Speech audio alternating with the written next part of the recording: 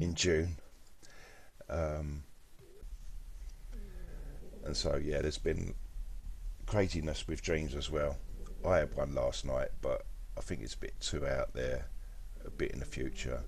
But Sandra had one like she'd like to share with you. Yeah, to fancy a laugh. This dream, right? Um, so it was the 4th of July, um, and me and Jimmy lived in a caravan, and this caravan was quite small. It was literally like living in a really small bed sit, and it's just literally everything you could see was in this van. The bed was there, that was there, and everything. So I was looking after a little girl that was about 3 or 4, this blonde girl, and I had someone's baby. It was a little boy that was 5 weeks old. And people that know me, I've got over my fear of spiders, which was something that was learnt off me from my mum, where she was petrified. So I'd gotten over this fear of spiders. Well, in this dream, I had got big hairy brown spiders coming down off the ceiling. Actually, I will add that I've had that happen with all little spiders lately, haven't I? For I don't know Yeah, how long. Down yeah, it, a good few weeks now. I've had like these spiders coming down wherever I've been. yeah. In the physical. So these ones, yeah. So these ones were proper like spiders, like this big, brown and hairy, even bigger, coming down, right? So have a look. So I've written it down. Uh, sorry. So what happened? Yeah, the spiders just kept coming and coming. And I thought, oh, do you know what? I'll wait till Jimmy gets in. He can get rid of them for me, even though they weren't really bothering me.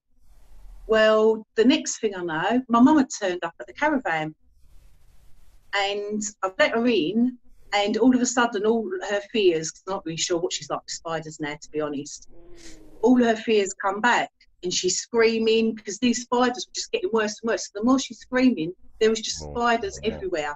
And and it still weren't really bothering me. I just kept covering them with blankets, going around covering them up. And this baby boy could talk perfectly, but it weren't weird in the dream or anything. It was just, I was just so proud of him because he had such a good vocabulary. It was just really weird. Then I think I woke up, but I will check the notes. So I don't know what's going on there, whether it's something like what we were saying where deep-rooted things are coming up. Yeah, And I did start getting a little bit scared before I woke up. I did actually wake up sweating, but then I know it was hot as well. I think it was anyway.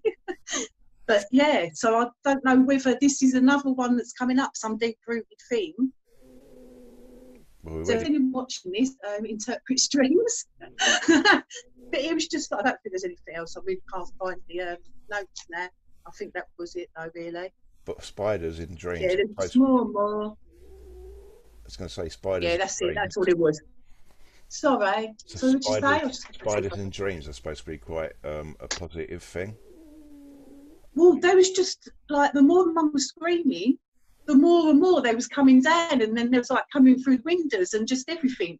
So it was actually, I mean, if I'd had that dream years ago, I would have, I don't know, I'd have been absolutely, I don't know what I'd have done, be screaming. But because it didn't bother me that much, but it was like she was bringing it up again for me. And I thought, and when I woke up, I thought, well, that was, start of it was really strange. This 5 week old boy Yeah, was just speaking perfectly. And my mum was like, why is he talking? Everything was like, yeah, but these spiders, they just kept coming and coming. I thought, in a minute, I won't be able to fit in here with them all. There was so many, but but those are really big, brown, hairy ones, like what would give people nightmares normally.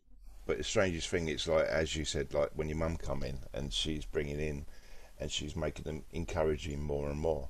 Maybe something is coming Yeah, up in your mum that needs to be released. Why she's come to yeah, you in your dream. Maybe there's something that we can assist with. yeah, Probably, definitely. probably Because another when you journey. wake up and you think, hmm? Probably a journey or healing treatment for her. Yeah, Yeah. yeah, definitely. But So yeah, I've got this little intro. Basically, I said before, on our YouTube channel, there's a sovereign being affirmation stroke meditation that people can do. And I'm just going to read you a paragraph. And it starts off with, I dissolve all limited agreements and rules. I no longer play the blinding game of limitation. I am a free sovereign being. I own my power. I own my light. I am light. I am love. I am freedom. My heart is fluid, expansive light. My heart expanding beyond all blindiness.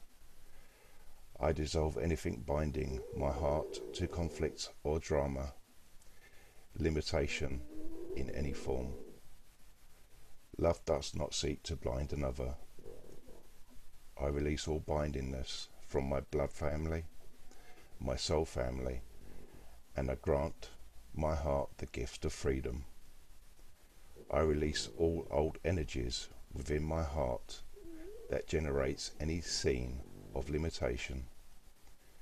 I am a free sovereign being. I own my power. I own my light.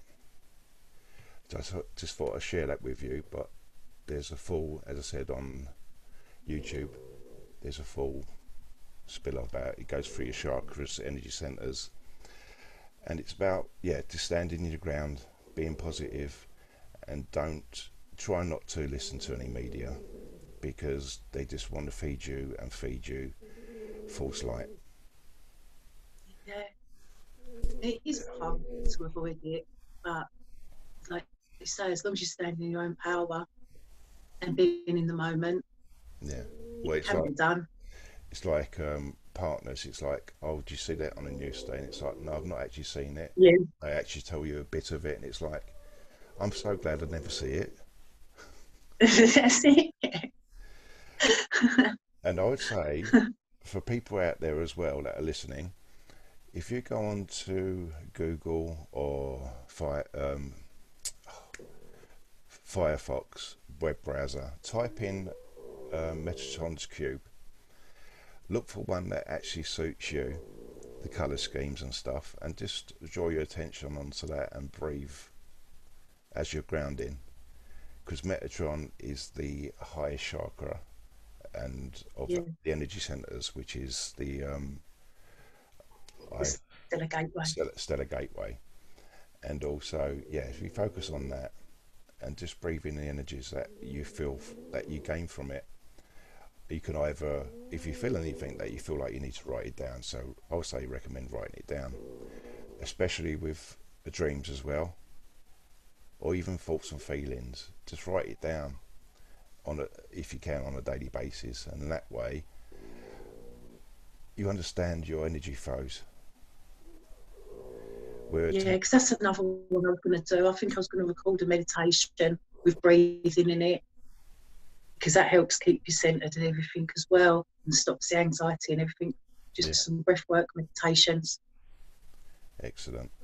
And it's got that. Yeah, It's like where attention goes, energy flows. So whatever you join your attention to, you're giving it life. You're giving it that your energy, that's basically. it. Thoughts create reality, doesn't it? Yeah, yeah. But as Sandra said, we're going to be doing a few more meditations. We'll be doing weekly discussions between us two, and just hope you enjoyed our spiel. Stay grounded, stay safe. Yeah, and just don't let anything bother you. Stay grounded. Try not to let anything bother you. Try. You must. So until next week, thanks again for tuning in, and we'll speak to you soon. See you on the other Yeah, side. bye. Bye bye. Bye.